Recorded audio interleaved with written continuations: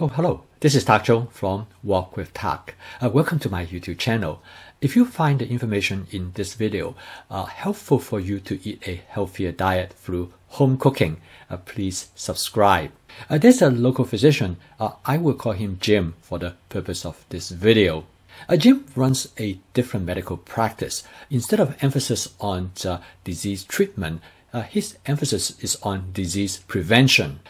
As part of his practice, he always provides patients advice in how to stay healthy. And of course, one of the most important aspects of staying healthy is through eating the right food. When he learned about my cooking classes, he invited me to give some classes to his patients. In this video, I would like to tell you about one of his patients, and I will call her Allison for the purpose of this video. For a good part of his life, Allison has been struggling with an autoimmune disorder, and she has been taking a lot of medications to suppress the symptoms of the disease. But now she's decided that she wants to use diet as a way to manage her disease. It has been shown from literature that by reduce the consumption of animal fat and by increasing the consumption of plant fibers, this will have tremendous impact on the management of her disorder. She came to me after taking the class, and she asked me could I help her to increase her vegetable consumption in her diet.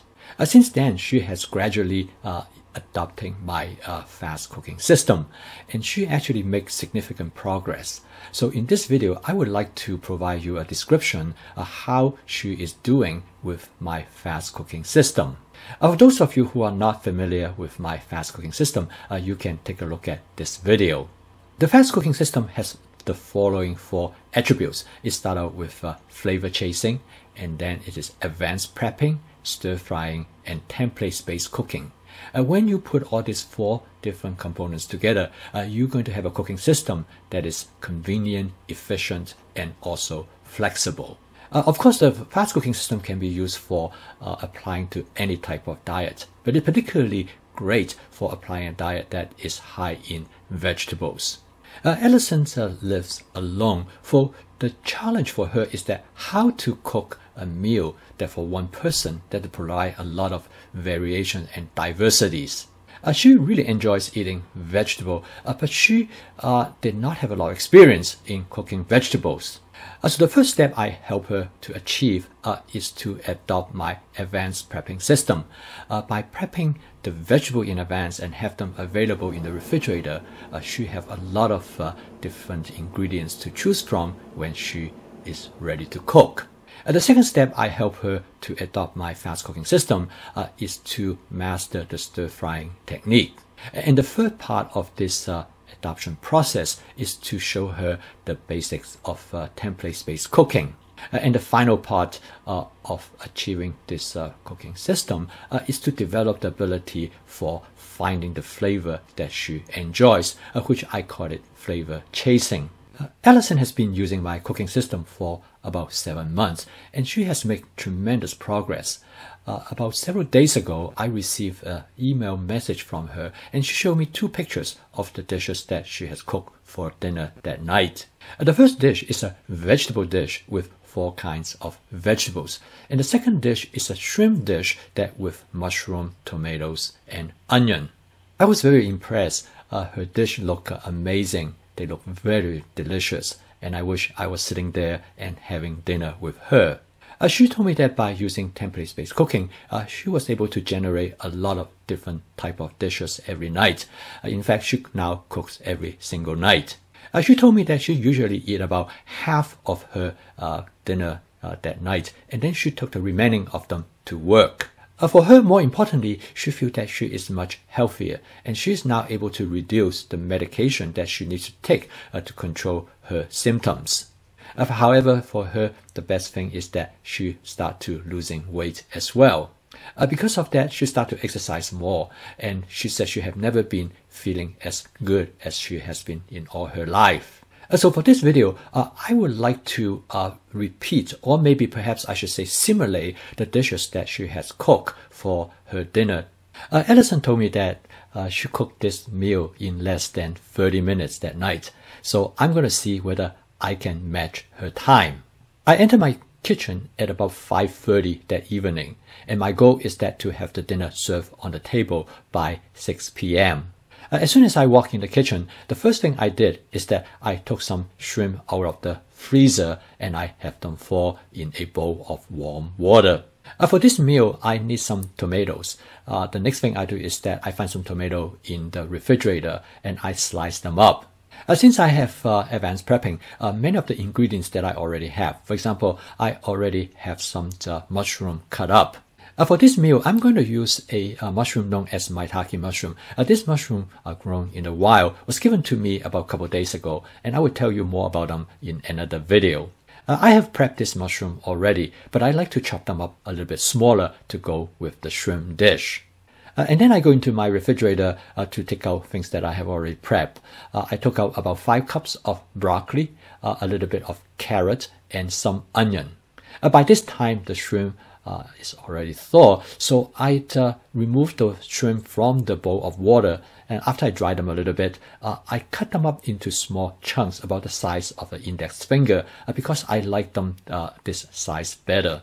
The next thing I'm going to do is that I'm going to coat the shrimp with some cornstarch. That will protect the shrimp during cooking and give them a little bit of a fry flavor. This will help to create wok chi in the shrimp. Now, if you don't know much about wok chi, you can take a look at this video. I decided I'm also going to coat the maitake mushroom with a little bit cornstarch, basically for the same purpose. Okay, now I'm all set. I'm ready to cook. I'm going to cook this meal in my 14-inch Cucina stainless steel wok. I'm first going to spot season my wok with my spot seasoning method. If you are not familiar with this method, you can take a look at this video. I'm going to compress the cooking video so you can see the entire cooking process from beginning to end. I'm going to cook the shrimp first because the flavor of the shrimp could be carried over to the other ingredients. I also want to cook the shrimp separately because this will allow me to have a better control of the texture of the shrimp. Both my wife are very picky about the texture of the shrimp. We want to cook it just right. As you can tell, in a very short time the shrimp is cooked, and in fact the total cook time of the shrimp is about 1 minute 20 seconds. I'm going to set the shrimp aside before I start to cook the vegetables that to go with the shrimp. Next, I'm going to cook the vegetables, but I'm not going to wash the wok because I'm going to let the flavor of the shrimp to carry over to the vegetables. I first start by cooking the maitake mushroom, and then I follow by adding the onion. I stir them for a little bit, and then I add the tomato. As you can tell, everything cooks very quickly. I then season the dish with my basic seasoning mix. Now the dish is done, I add the shrimp back to the wok and mix it briefly. I then garnish the dish with some scallions. The total cook time of this dish is about 1 minute 40 seconds. I transfer everything onto a serving dish, and now I'm ready to cook the next dish. The second dish I'm going to cook is a broccoli dish with carrot and mushroom. The way how I cook this dish is to achieve wok chi as much as possible. You can see my other videos that I will provide a breakdown of each individual steps. For the seasoning of this dish, I started with some black bean, and then I follow up with some basic seasoning mix. Again, this dish cooked very quickly. The total cook time of this dish is just a little bit over 2 minutes. I was looking at the time. I think I am doing pretty well. I transfer this dish to a serving plate, and dinner is served on the table right around 6:02. I told my wife that I think I missed the mark, but my wife said, "Oh, I don't think so, because if you don't have to videotape and take pictures of all these dishes, we would have been eaten a little bit earlier." We served the meal on rice, and we finished almost most of the dishes, but we have a little bit left, and I set them aside for my lunch the following day. I then wrote to Allison and told her that she beat me by 2 minutes, and she wrote back with one big smiley emoji. Thank you for watching. If you enjoyed this video, please click the like icon below because that will help me to expand my audience base. I'm now posting my video regularly, about one every day.